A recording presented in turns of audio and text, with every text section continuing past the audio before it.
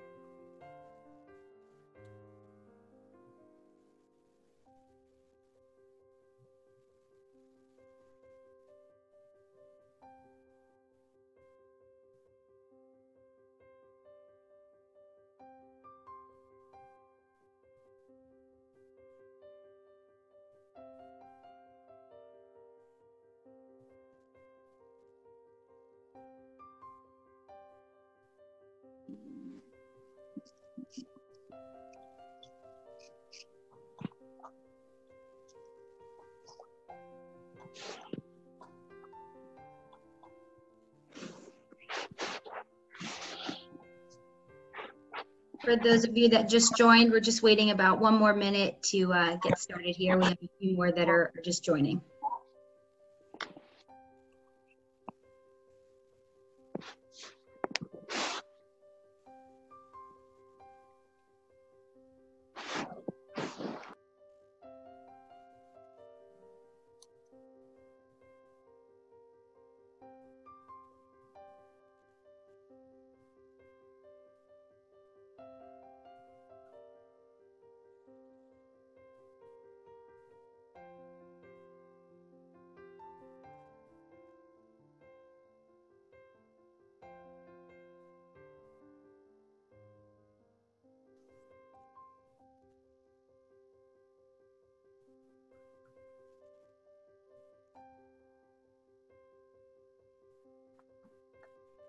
We'll go ahead and get started. Thank you for joining us today.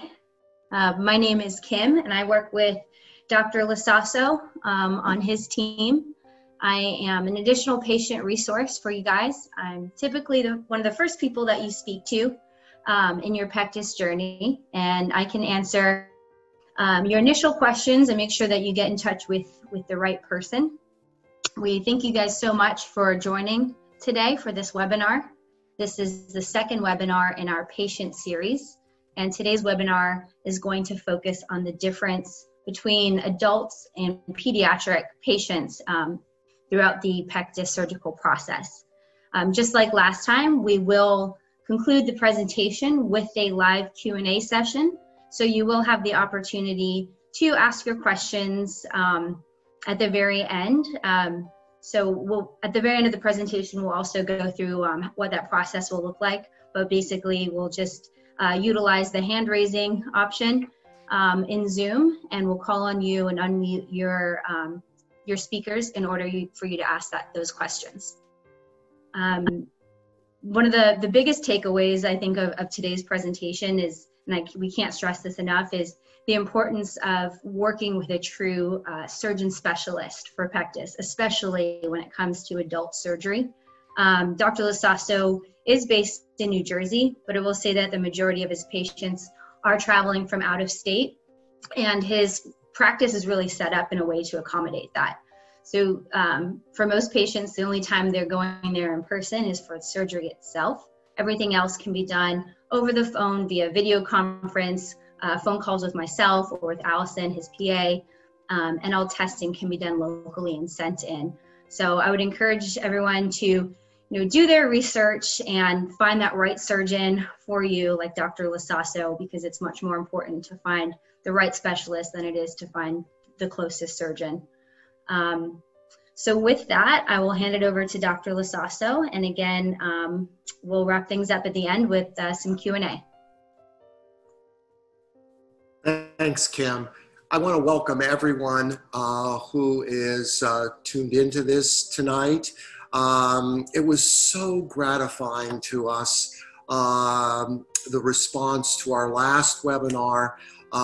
We hope that this one will be equally informative, and we want to encourage you to participate by asking questions, and know that we are going to continue this series of webinars over the next few months. I hope that all of you, wherever you might be, are safe and your families are safe. We've had some bad weather here in New Jersey in the last few hours, and there's been a few power outages. I'm coming to you from my home in Edgewater, New Jersey, and I do have a generator. So if I do lose power, I generally will get it back, but it will disconnect me. Be patient, hang in there, and I'll get back to you as soon as I can to finish this evening's webinar. As Kim said, tonight's topic is something that I get asked a lot and is asked of my team a lot.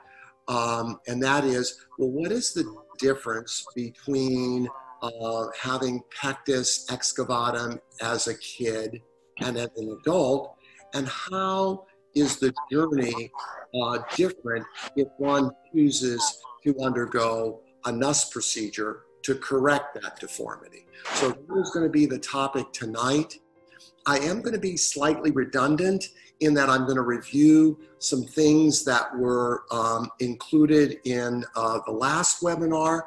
For those of you who participated in that webinar, forgive me for going over some material you've heard before, but I just want to make sure for all the new participants that a basic fund of knowledge with regards to pectus deformities is fully understood by everyone, so that everyone can get the most out of this experience this evening.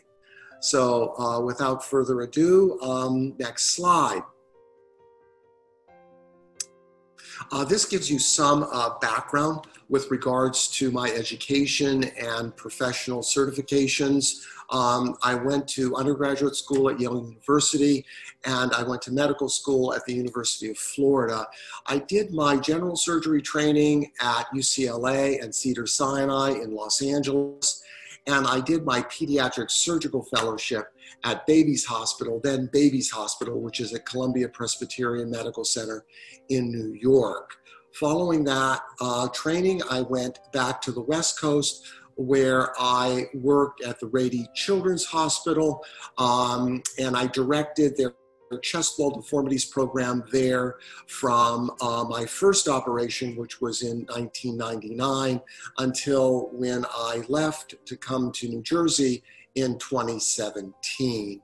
I also had an adult program at the Sharp Hospital, which is next door to the Children's Hospital in San Diego, where I did adults, meaning patients 21 and older.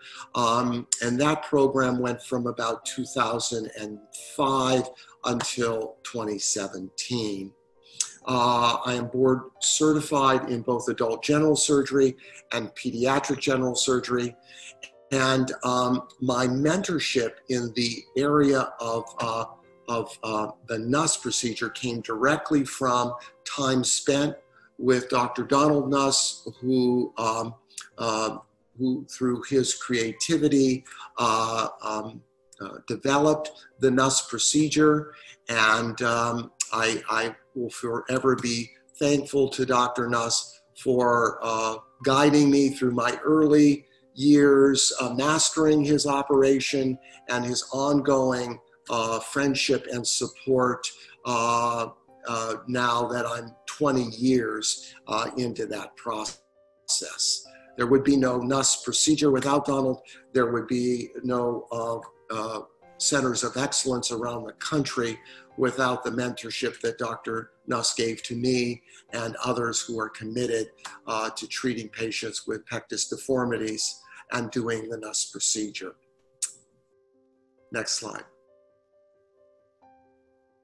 So as I said, I've been doing this for 20 years, meaning the NUS procedure, though I was always interested in pectus as a clinical condition, and was taught during my time fellowship how to do the operation that preceded the NUS procedure, that being the Ravitch operation. So I've been doing pediatric surgery for over 35 years, 20 years of which I've been doing the NUS procedure. And during that time, I've operated on patients from the ages of 12 to 52.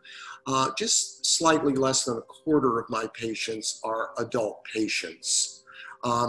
I had a wonderful opportunity come my way in 2017. One of my mentors at Columbia Presbyterian, Dr. Ranjanir Gandhi, who I've known for well over 35 years, and his partner, Dr. David Friedman, offered to have me come back to where it all began, so to speak, to the East Coast, to New York, where I was born and trained. And in 2017, I joined them in practice at the Valley Hospital in Ridgewood, New Jersey, where I do all of the adult and pediatric Pectus surgery.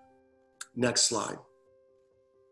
This is, back one slide. This is a picture of the entrance to the Valley Hospital, which is part of the Valley Hospital Health System in Ridgewood. Next slide.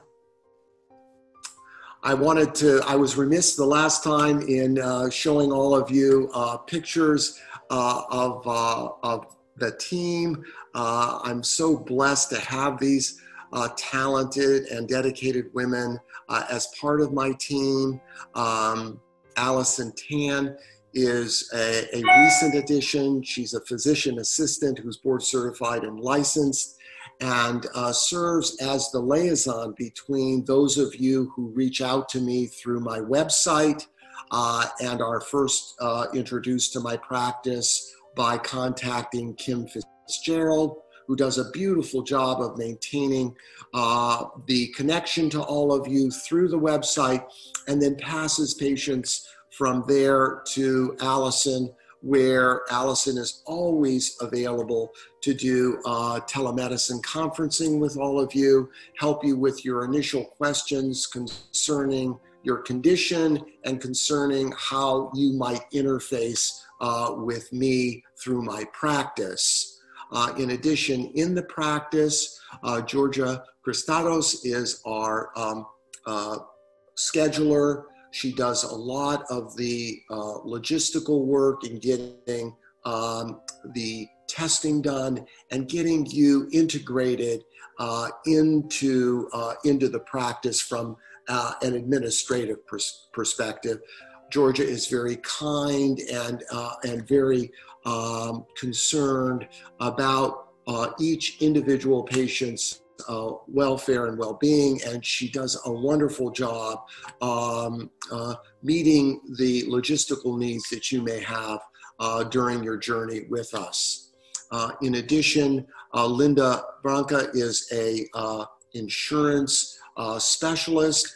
She has had a lot of experience with me dealing with patients from all over the country and the world for that matter, and helping patients negotiate that interface between you, your insurance company, the hospital, and our practice. So she's extremely knowledgeable. She's also very, very giving of her time, and she's a great resource for those of you who wish to come to New Jersey and are just a little concerned and or have questions about how to logistically make that happen. And I know there are a lot of financial questions that all of you have. I would just ask that we not get into that tonight. We're trying to stay purely clinical, but know that Linda and my team are available for any and all administrative questions that you may have. Next slide.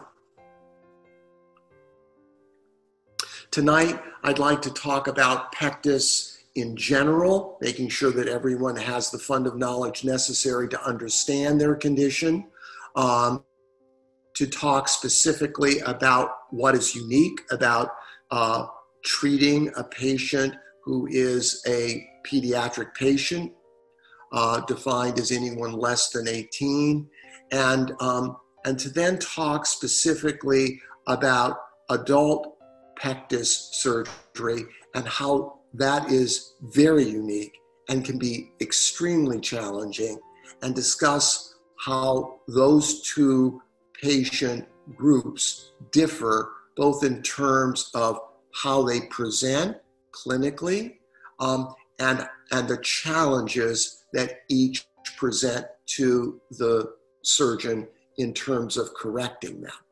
And then I'll be sure to leave some time at the end for questions and answers. Next slide. First, it's important for you all to understand that pectus deformities are extremely common. On any sunny day at a beach or at a lake, anywhere in the world, you are probably stand a good chance of seeing a young boy or a young man with the condition. It is a genetic condition. That's important for you to understand. You've inherited this predisposition to evolve this unique configuration to your chest wall. And it really requires both inheriting the genetic condition and then growth and development that causes one to develop one of the three forms of pectus deformity. The most common of which is pectus excavatum, or sunkenness. The next most common is pectus carinatum, where your chest protrudes. And the rarest form is that called pectus arcuatum, and that's where the upper chest protrudes and the lower part of the chest is sunken. Regardless of which of those three types you have, the same underlying problem exists. That is, you have the genetic predisposition, and then you grow in an abnormal way. And what grows abnormally are the ribs adjacent to your breastbone, called the sternum. Those ribs adjacent to your breastbone are made of cartilage. They're called costal cartilage. And those cartilaginous ribs growing abnormally then lead to one of the three forms of pectus that I've just described. It's important to know that this affects both men and women, but much more so men than women. There are 4 men to every 1 woman with this condition. So it's important for anyone treating patients with this condition to have the facility to treat both men and women.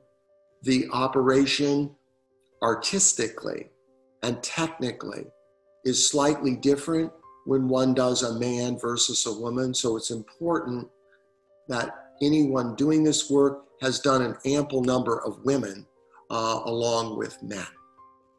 Next slide.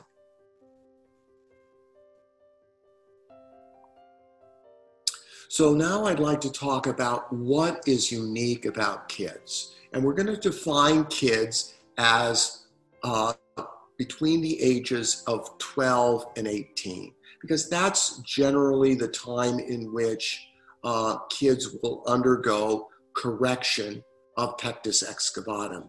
And as you can see with the patient that is depicted in the upper 3 pictures, that is over about a 10-year period. You see that young man's growth and development. And it's clear that that is a different life period than an adult that comes in and has a very, very fixed deformity that doesn't change during the course of the remainder of their lifetime. You can see in the lower picture that the difference between that chest on the left and the gentleman on the right is about 3 years, during which time he went from a young man sort of boy chest into a more developed adult male chest. And so that is the challenge of operating on patients in this age group, that you need to allow for the growth and development of the patient when you correct a patient in this time in their life. The deformity is not at its maximum depth during this period of 12 to 18. I like to think of kids in this period of their life as a work in progress. Their chest walls are still growing, they're still evolving, and quite frankly, until they stop growing, their chest is constantly getting worse. To what degree it worsens is unique to that given individual, but the take-home message is that a person at 12 with Pectus excavatum is not the same person uncorrected that would be in the office 6 years later at 18. During that time, genetics and growth will cause that degree of sunkenness to worsen, and that's important to understand. But given the fact that it will deepen, the chest of a kid, the chest of a young adult, is one that is flexible, and that flexibility of the young chest is what makes it easier to correct someone who is in that age group as compared to someone who is older. The other thing that's quite different is that most young adults don't have other serious medical conditions. So you're just dealing with them as a patient with isolated Pectus excavatum. You're not dealing with other medical conditions that could complicate the correction of that condition. In addition, for those of you who are kids, or for those of you who are parents, you know just how active and fit kids are just because they're kids. They have more cardiopulmonary reserve, and as a result, kids will tend to come to me with much less severe symptoms. Those symptoms are generally shortness of breath and fatigue with aerobic exercise. In general, those patients who are below the age of 18 have symptoms which are much less pronounced than patients who are older. I get asked a lot, what is the ideal age for patients to undergo a NUS procedure if they're below 18? And I say that the best time is somewhere between 13 and 15. And I say that because, one, because a patient is a work in progress, at 13, 14, or 15, they still haven't expressed the full extent of their chest wall deformity. They're still a work in progress. And as a result, by correcting someone before they've reached their maximum level of sunkenness, you're avoiding having to do more work in some cases, because in later years, in the later teen years, they can develop a severe enough deformity that they might require more than just a single bar. So by avoiding the development of the deformity to its maximum, you can avoid the disfigurement that will inevitably come later in those teen years, and you will have a condition that doesn't require maximum surgical intervention. I also think it's very important in dealing with young adults that they be mature enough to participate in the decision with regards to having an operation, and feel as if they are interested and willing to participate in the recovery, which is months in the making, meaning that physical therapy is a necessity in order to achieve the best outcome. And you want someone who is mature enough to understand the importance of not only going through the operation, but also participating and being compliant with regards to the recovery, which, as I said, is approximately 8 weeks in duration. Next slide.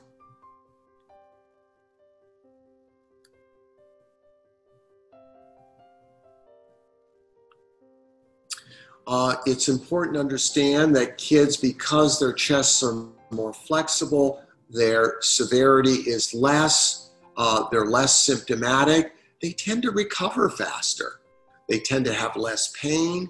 There's less trauma involved in correcting them. You're using fewer bars and more minimalistic techniques to correct a younger person. And so the recoveries generally are much, much quicker. What's important with regards to the physiology of growth in kids is to understand that depending on how young they are when you put the bar or bars in, that it may take a little bit longer than 3 years to safely remove the bars. And the reason for that is growth is a very important consideration when it comes to outcome. And if you remove a bar or bars from a growing patient, then you can precipitate and increase the chances of having a recurrence. So it's important to know that. It's important to have your provider sensitive to that fact, and you need to make sure that bars in growing patients are not removed prematurely. Next slide. In adults, which we're going to define as over 18 years of age, they're no longer growing. So this issue of will this get worse in terms of the degree of sunkenness is off the table. The patient has maximally expressed the deformity, and for that individual as an adult, the result that they are left with, the degree and severity of their sunkenness, is fixed at that point because they're no longer growing. On the other hand, they have reached maximum severity. And that's why doing it a little earlier in life is so beneficial, because you've actually avoided the full expression of the deformity by intervening earlier in a child's life. Because the severity is maximum in an adult, that means that the chest wall is stiffer, it's less flexible. Even the cartilage in the front of the chest that is the source of the deformity is much denser in the adult patient and much more like the bony rib than it is in a child. Also, as part of the development of adults, their chest walls become more heavier and more developed. There's more muscle and soft tissue that adds to the weight of the chest, and that requires more force in order to lift the chest into a corrected position. That sometimes requires assistance from specialized equipment, and that's what's depicted on your screen. That's called a rule track retractor. It's a key component in the correction of severe adult patients with pectus. It's vital in doing the operation safely, and any surgeon who is doing adult pectus surgery needs to have one of these instruments and be very, very skilled in using them in order to achieve the best results and the safest results. In addition, adults, as we age, we can develop other medical conditions called comorbidities, and they're much more common in adults than they are in kids. That makes things more complicated for the surgeon considering an adult for a NUS procedure. Remember, a NUS procedure is a completely elective operation, and therefore it's important for you as an adult with comorbid conditions to have a frank conversation with your surgeon, and for that matter, with your internal medicine doctors treating you for these other medical conditions, be they diabetes or hypertension, high blood pressure, vascular disease, connective tissue diseases, whatever it might be. It's important for there to be a conversation between your medical doctors and your surgeon regarding how those comorbidities are being managed, the success of that management, and confirmation that you can safely undergo this elective surgical procedure to correct your chest wall deformity without undue risk. So it's very, very important to be respectful of any comorbidities and make sure that everyone on your team is on the same page with regards to clearance to safely proceed with this correction. I want to talk about something that's also very, very, very much a part of the adult experience. I like to call this the perfect storm. And what that is that as we age, we all, even those of us who are extremely dedicated to maintaining our cardiopulmonary fitness, we have a slow, inevitable loss of cardiopulmonary fitness as a result of the aging process. With adults with pectus excavatum, especially those who have a severe form of this deformity, their chest wall is causing their heart to be compressed and to be displaced.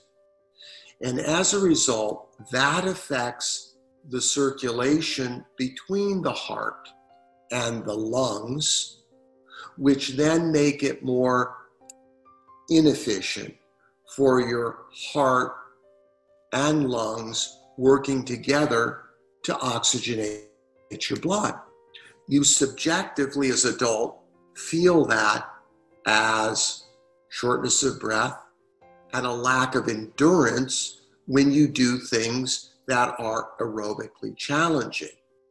As you age, that inefficiency, that disadvantage your heart and your lungs are operating with as a result of your chest wall compressing and displacing your heart, adds to the loss of fitness that you've experienced in the aging process and creates more significant symptomatology for adults with this condition.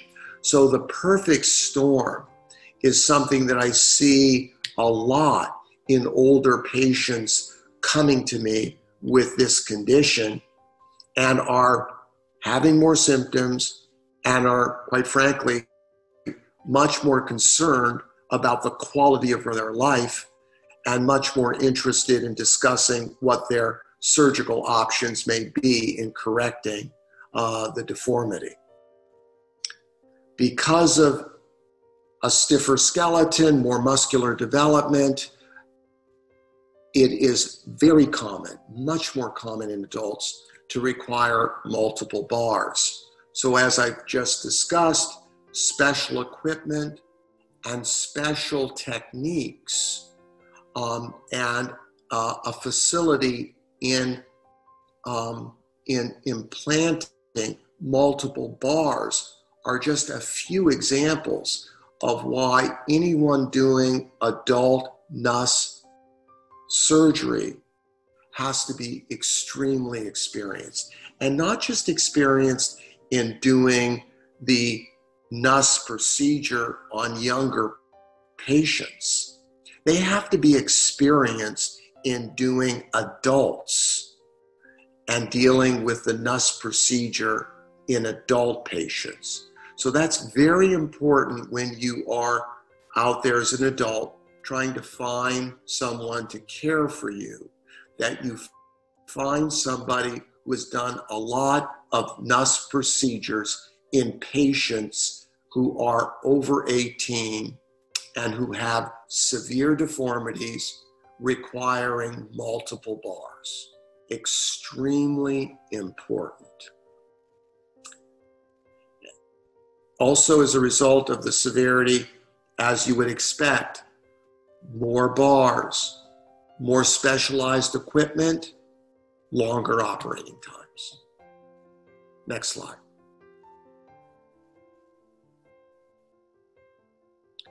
Post-operatively, there tends to be more pain.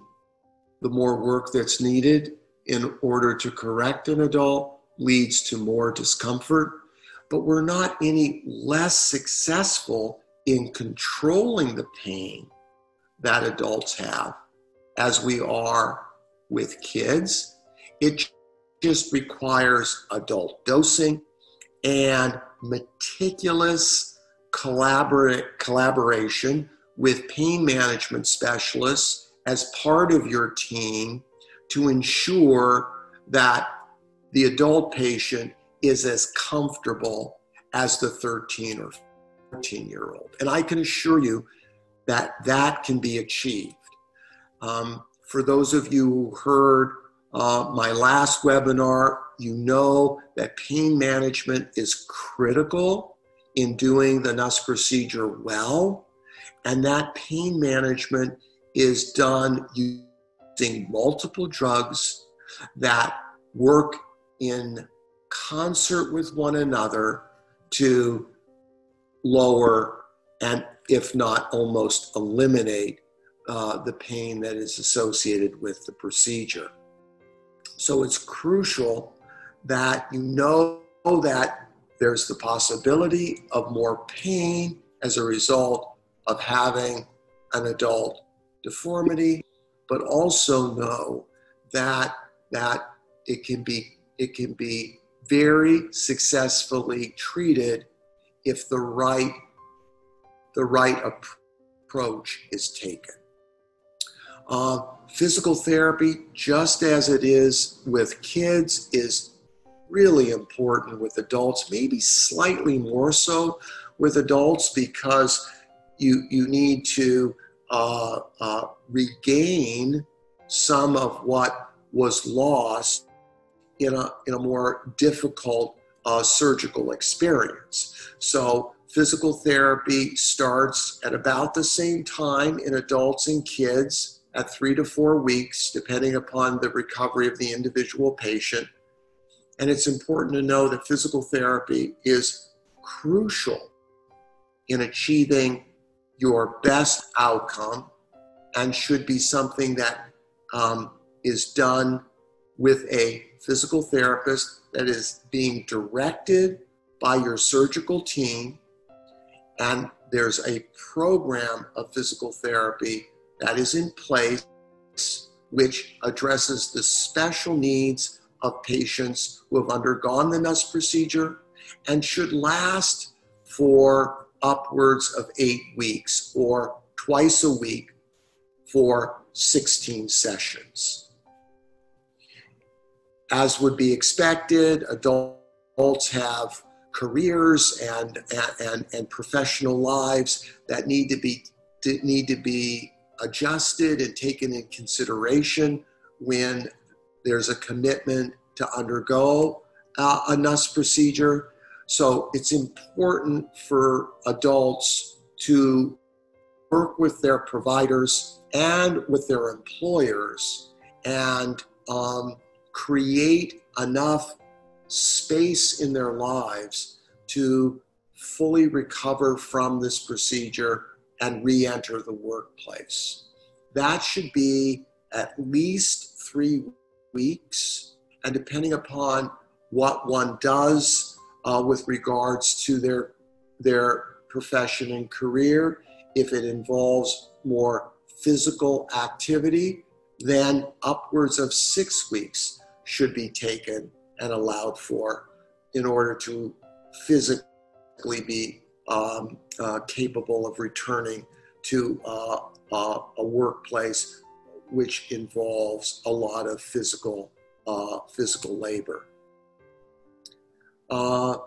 As far as bar removal is concerned, adults can all have their bars removed at 3 years. They're not growing, they don't need any additional time, and 3 years is, in my experience, enough time to correct the deformity in a permanent fashion and allow bar removal without running any risk whatsoever of any recurrence. I know there's a lot of concern out in the adult world about recurrence, but I have found that if the bars are left in for 3 years and the operation that was originally done was a good one, meaning that the deformity was corrected in an optimal way, that patients can rest assured that after 3 years and their bar or bars being removed, that their correction will maintain itself for the rest of their lives. I want to point out to you the pictures that you see on this slide. That is a patient who I met through an amazing experience I had working with the team on eNetwork, Botched by Nature.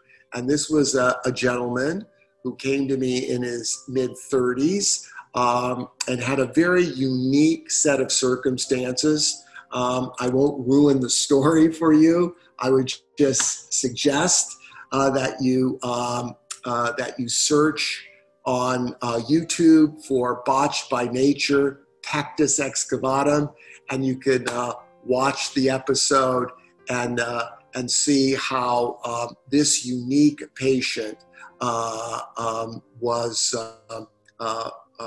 treated.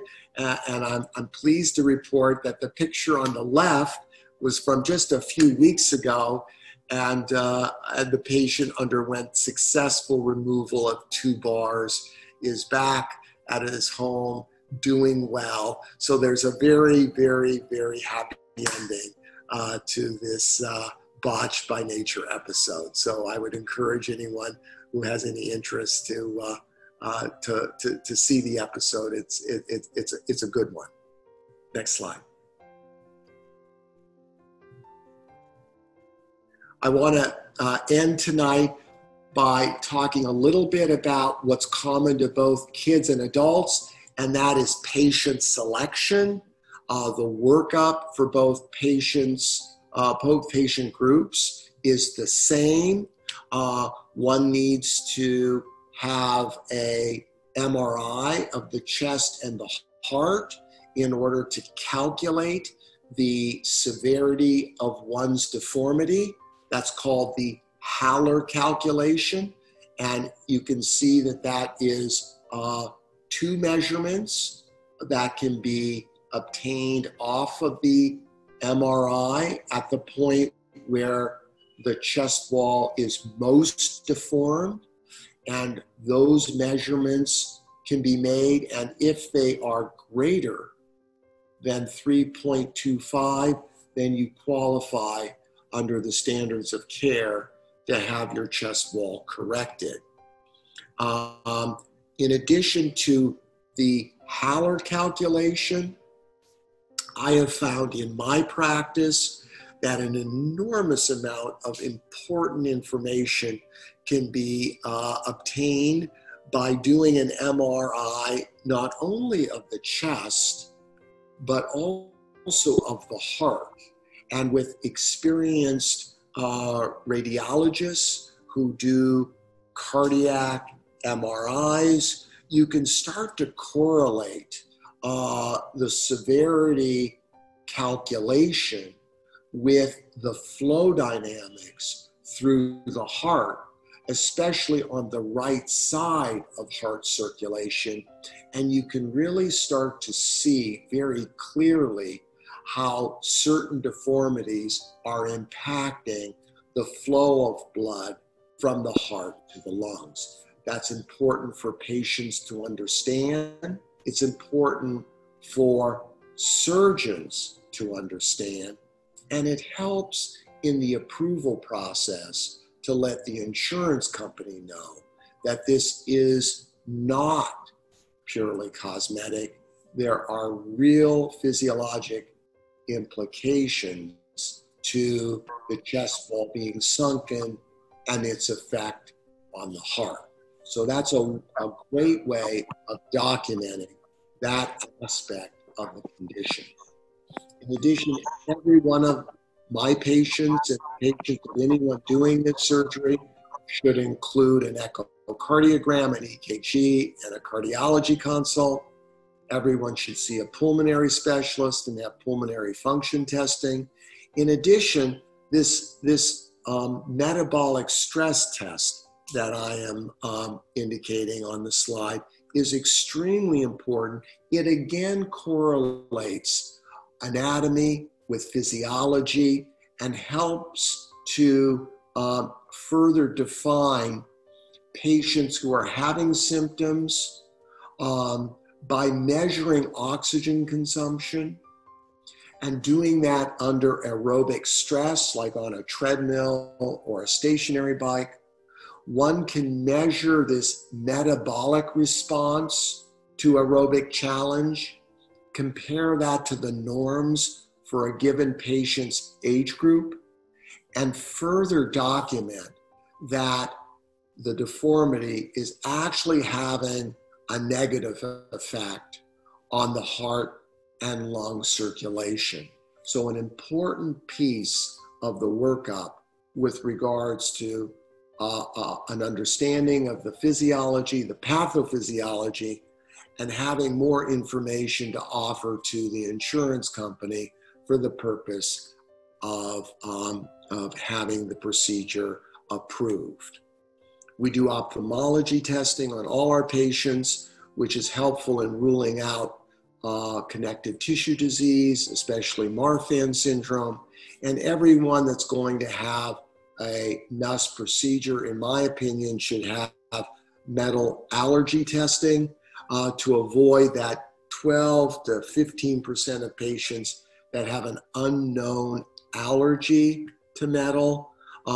The bar that Zimmer Biomet provides us is a stainless steel bar, and there are many allergies to the components of stainless steel that need to be tested for. If one has an allergy, then a titanium bar is ordered and implanted. So this workup, whether you're a child or whether you're an adult, is critical when it comes to patient selection. So I'm very hopeful that this theme that I've been able to share with you today of finding experienced providers, okay? And experienced providers that then are the center of your team, but is surrounded by a team that can do this complicated workup, can then select patients accurately and well, prepare them for the operative journey that lies ahead, and get you through that part of the journey safely and effectively, which means doing a good operation, doing the operation that your chest wall demands, and doing it in a way that minimizes trauma, and doing it with other professionals that will minimize your pain and get you through that phase of care to what lies ahead, which is physical therapy that should last until you reach a point 3 months following surgery. At that point, your provider should see you on some regular basis. I see patients at 6 months, a year, and then yearly until the bar or bars are removed.